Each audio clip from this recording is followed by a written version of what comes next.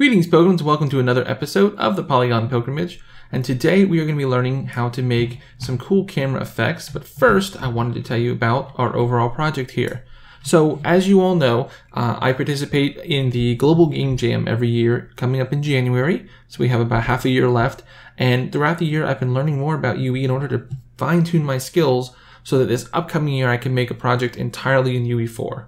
So, 48-hour timeline is pretty crunch. So I want to make sure that I have the chops it takes to do it. So I have an idea for a game that I've been holding on to, and I'm going to go ahead and start building that one piece at a time each week with you guys. So we're going to work together on this, and every week I want to bring you just a little bit of functionality, a little bit of things that I've been working on towards the project.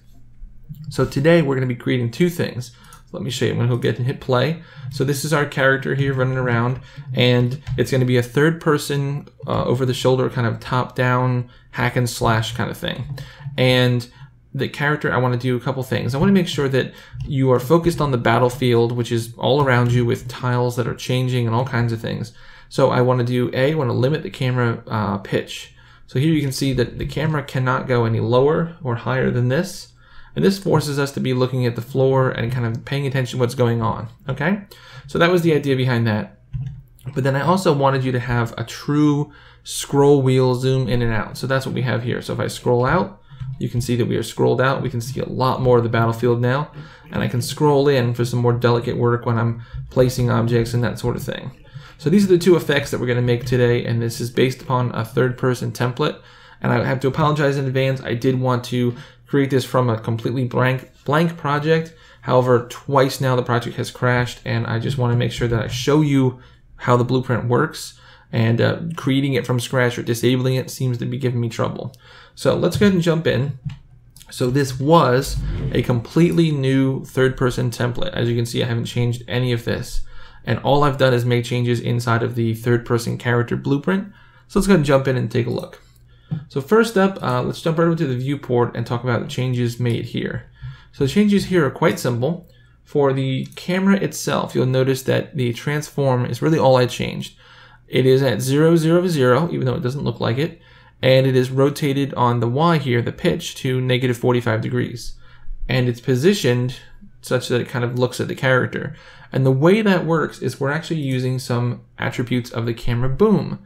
Now you see this line pointing at the character here. This line is generated based upon two values here in the camera subsection. The target arm length is set to a value of 300 currently, and the target offset Z is set to 300. Now if I change these values, so let's do 100, you'll notice that the camera gets closer to the character, but it does not actually pivot to look at the character properly. However, if I change my offset to 100 as well, it maintains that 45-degree aspect ratio. And that's what we're coding today. So we'll do 300 again and 300 again here. So as long as they're the same value, if we could link these together, so if one changes, the other changes, then it would scroll up and down along this line. Kind of perfect. That's what we want. Okay, so the first thing we're going to talk about is how we did the whole limit of the camera going back and forth over the character. So that limit is the pitch. So if we look at our scripting here, it's very simple. On event begin play, we're going to get our player camera manager, and I'm going to say, you know what? I want to set a new value for the view pitch maximum. And I just set it to 10 for right now. We can adjust that value in the future. If we feel like we need to make more of an adjustment, that's fine. You could even parameterize this. It would be really easy to do so. So I'm going to set the view pitch max to 10 and the view pitch min to minus 10. And what that does for us is when we hit play, that's this effect here. So I get stopped right about there and stopped right about there. So that means that we are constantly looking mostly at the floor, which is important. Okay. Whoa, that's our camera there. Okay, so now let's look at how we do the scroll wheel in and out. So let's take a look at the functionality first. So if I pull back on the wheel, and now if I pull forward on the wheel, that's what happens. There we go, all the way in. So we've set limits to this as the important thing. So let's go to our code here and take a look. So what we're actually accessing, as we said, is the target arm length and the target offset of our camera boom. So when we mouse wheel down, we want to set the target arm length. Now we want to set it to its current value plus a value but we do need to clamp it in order to make sure that we don't go above or below our minimum and maximum. So here I'm getting camera boom, camera arm length, adding 25, clamping it to a minimum value of 325 and a maximum of 600, and then setting that value. And then our target offset is actually a vector, so we need to take this value and throw it into the Z of a make vector and then pump that in there. And all the targets here are all coming from the camera boom. And then down here is the exact same thing for mouse wheeling up. However, I'm doing a minus float here, so we are subtracting 25 on this, but all the rest of these are the exact same. So I'm going to clamp our value between 325 is the most zoomed in we can get, and 600 is the most zoomed out we can get.